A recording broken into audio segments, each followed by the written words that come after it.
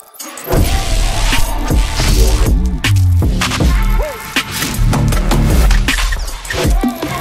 Vision GH, your best online news portal. Ember asoda and some Adwoa Yasaka or Managana Monome Bana me back and Kalma now so. Even some Adwoa or Chugu a womb. Na me cow there. Kase is a one second be a na share no news and ye be it. I feel soon about channel than a subscriber among fe na eja comment e wase. En semfana no semfo amono jemfo yamam da mesemi di kano di tie de meti makan kan ma obiara nye bi ente ensemi ma odim akotie no bi enye konfanachi aban aya sabia abane social media de iko hospital honkotie da ye onesi nya ren tumi nya TikTok WhatsApp ana nye Facebook. Mami Adwoa Safo na nche dom dodo a wo mbrehye begofie no enche obehia no nanso woduru ho no mami anko mbrehye begofie. NDC parliamentary aspirant bi na akronfo yonfo atwese kan etwitwa no age ne ho sika 200 million meche 20,000 Ghana cedis di egwanoko.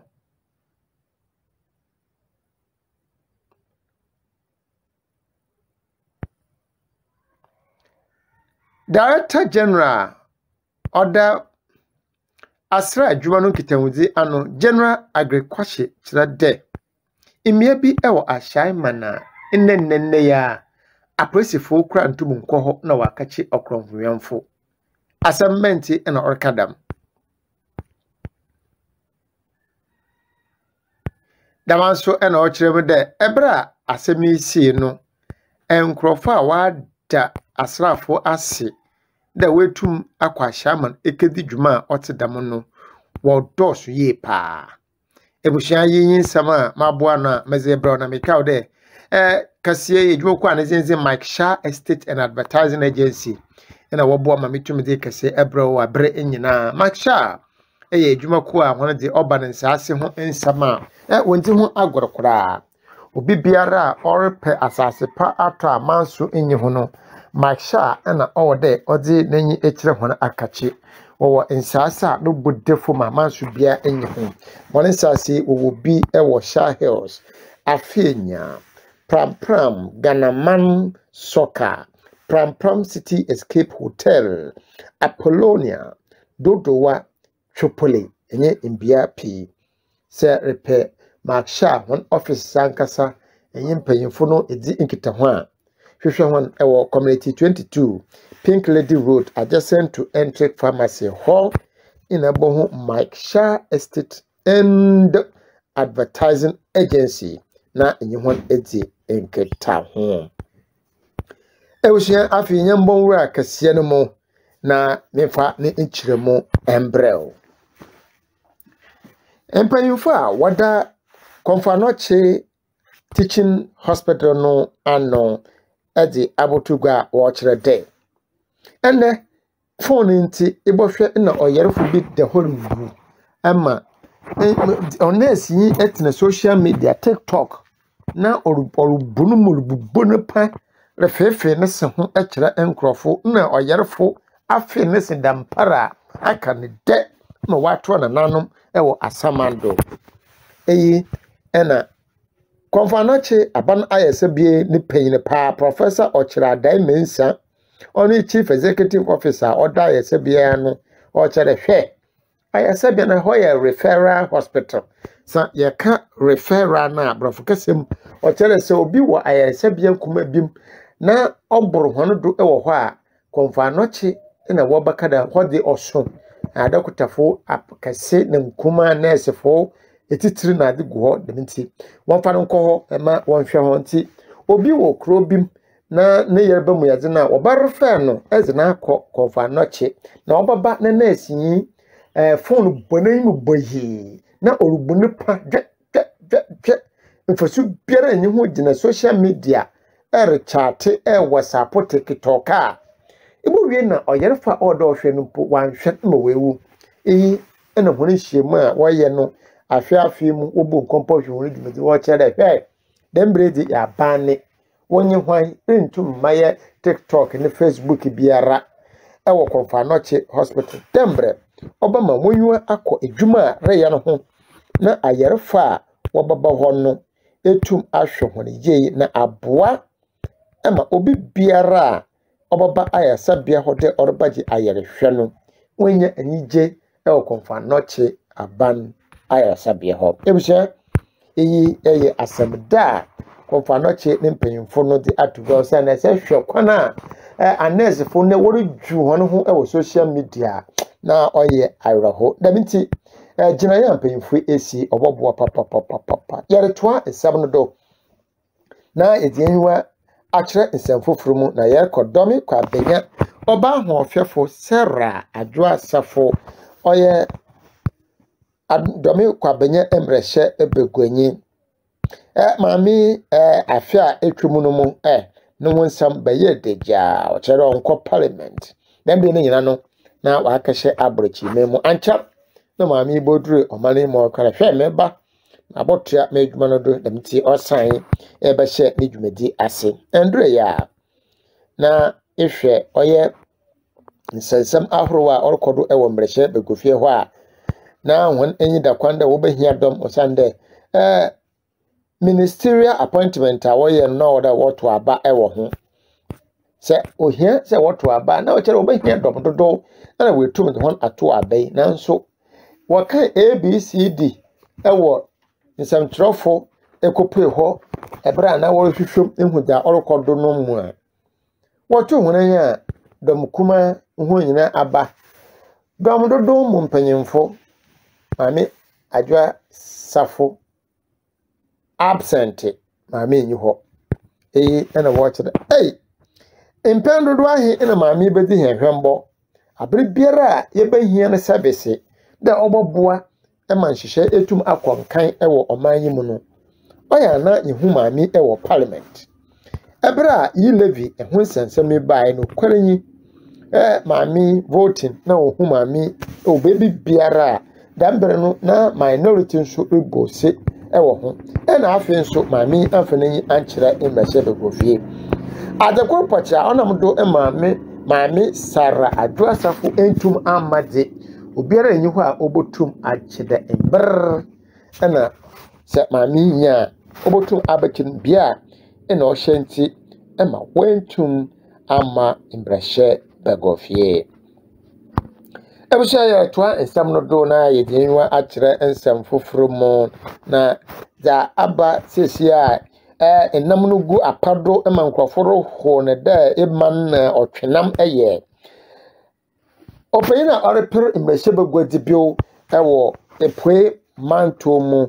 owura Solomon na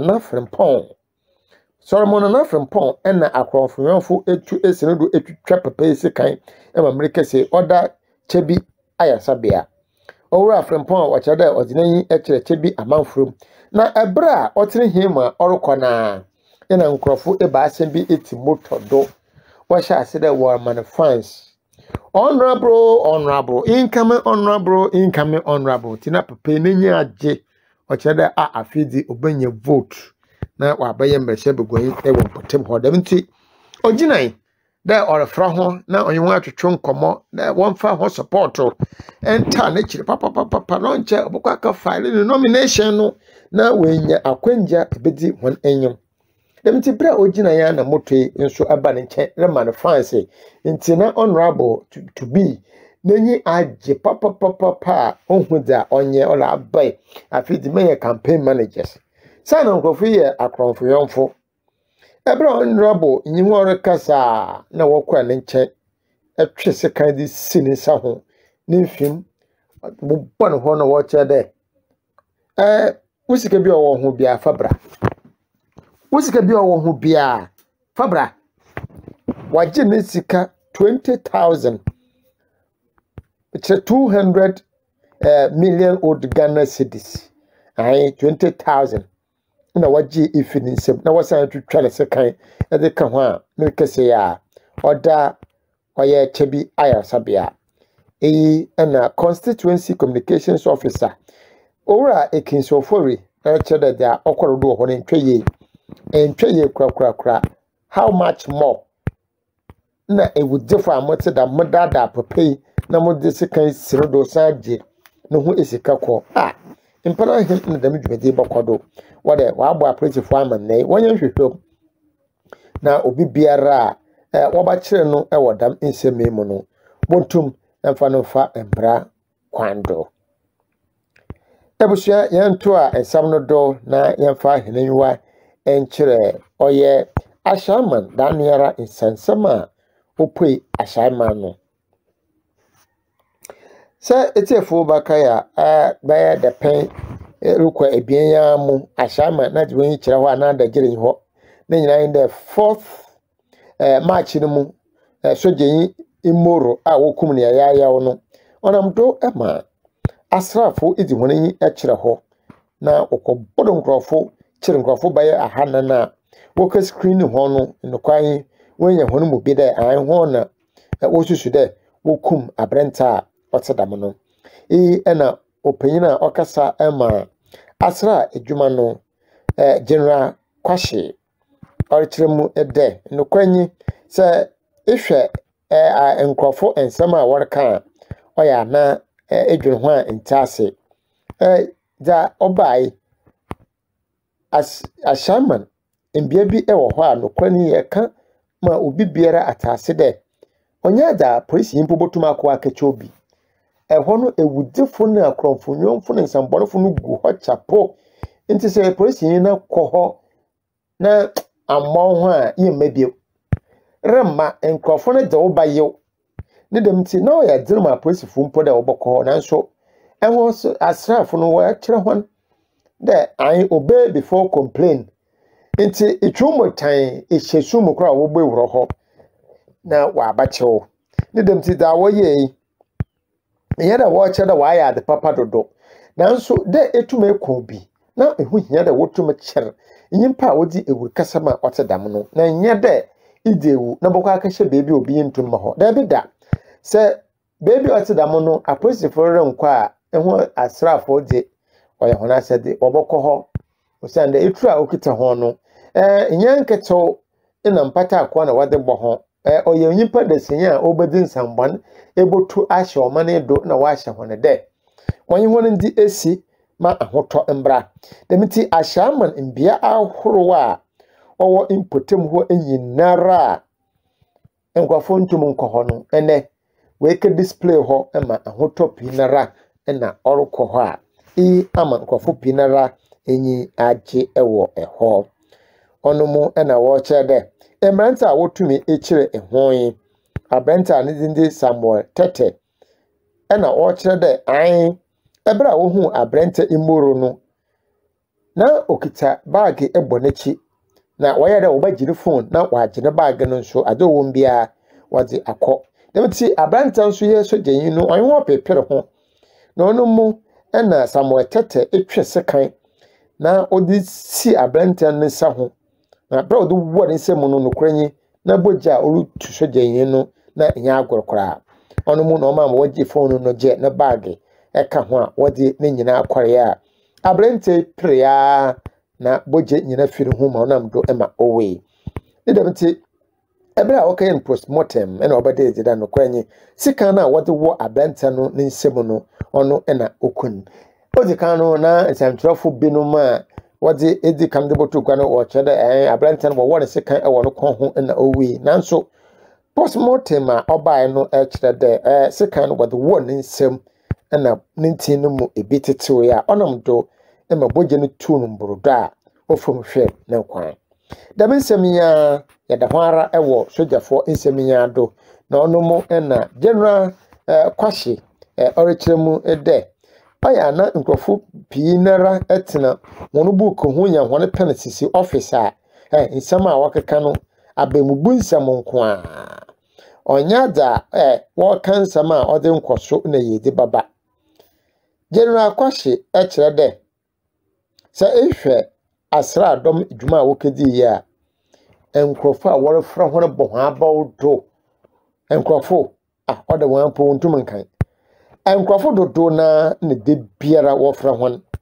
wa bo hona bo do ama hon krampo ho asoa ebu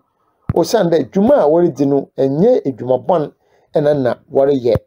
wo che da enkrofo ba fa mbra hye honi sem na we kunkum ganafo wo bra on se enfata ne onye da wo beti dwuma o te da kora eyi na onam do ema wo kira de se ehwe ekwana enkrofo yi eba ya na ehu hia de asrafo tumutu anaman ewo ho na se etimpotem ho ina wotumi di dam dwuma ya nchewa nkasa woni wo baje na bobbo nsempo amahonde asrafo yi ayade wada asrafo no abo hono ho emmade ne papa na nkofo a warfra soja foro da ho ase ewa anaman a wetu no wodoso ye pa wodoso ye papa na nyina eye nkuranhye ode on Canada de bra wokoburu binum ma binum pepra no oya ade padi da bida wanya hwane pe nanso bibi akaka papa nya kradedede bibi ina akaka ma wetum etu anamana otedam na yisu nyina mu no ewudefo no sambonofo a wo ho no wobosondo na wehu ho ma papafo a wo ho no wanya ahoto na ode atena deminti nkrofo gudo a worbo hon abodo papa ode se itimpotem wo nehu da orkodo a nka bakara mpa asrafo no ayade papa osande enye nyipa nyina ina wonya oye akukudru na wetu anamona otedam pi na wore bra wobo enyimir no re ba asempo a mebi Ashaiman na rentum mfo ho nanso ehon asrafo de waawe atado da kwan bia do no obotu anamon eyenti enkofo pinara na wore da honase ewo anamona asrafo yi etu ehu papa yi okasa ewo mfoyene do nemti mayekobo bi na yente ne nsama okan no ebra. Well, that is what is trending, maybe for the wrong reasons. But whatever happened in Ashaiman was not something somebody woke up one morning and said, let's go to Ashaiman. No. So many things are taking place. And our soldier dying became like the last straw that broke the camel's back. Ashaiman is a place, there are certain sections that even the police cannot go and effect arrest. They won't there. Somebody commits a crime and you can't go there to even arrest the person. And so we're tracking certain events. The number of calls that I've received and the institution has received thanking us for the actions in Ashaiman. You see, but people are asking that, oh, General, so why would you do that again? Because if you live within that enclave and at a certain time of the day, you couldn't go to certain areas and these things happen, you appreciate. Funny thing is, I saw even the pictures that people saw were pictures taken by soldiers and posted on their Facebook and WhatsApp pages. Now, it's not a media personnel who even got those things, and it's something we are dealing with. For the security services, we are looking at the national security posture of the situation. But some of our actions are not things that are planned. Unfortunately, the Ashaiman incident, there were a lot of excesses. We saw it ourselves. But if I have asked a soldier to go and do something, and he goes beyond, I can't come and stand in the public and chastise that soldier. Tomorrow I won't get him to do anything at all. So I have to take the bashing. And that is why when everybody was bashing, I kept quiet. Because we ourselves were complaining that some of the things they were doing was just too much. But in the public space, there is nobody who will come and condemn the person he has asked to go and do so. Even if he has done something wrong, we'll find a way of dealing with him, other that you won't get him doing anything again. For me to say something is regrettable, it means that I'm not happy with it. And so, you see, we are dealing with two publics here. The military public is there, and then the civil public is also there. And so we should be able to tread that thin line so as in trying to appease you, they will receive internal bashing. Because within the military itself, at times they don't even consider us as military people. That, oh, you journalists and a colleague officer, we train together, we do everything, and then you look at you journalists, because they think that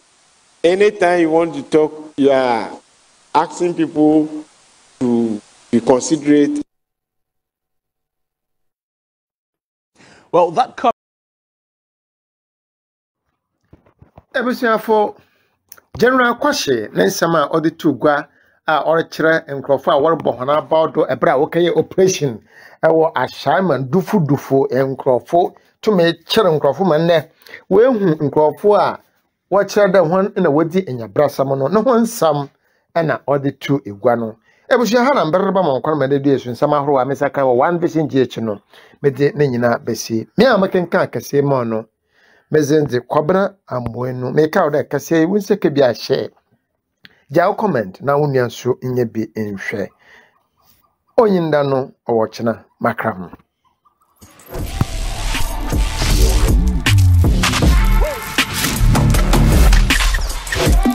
One Vision GH, your best online news portal.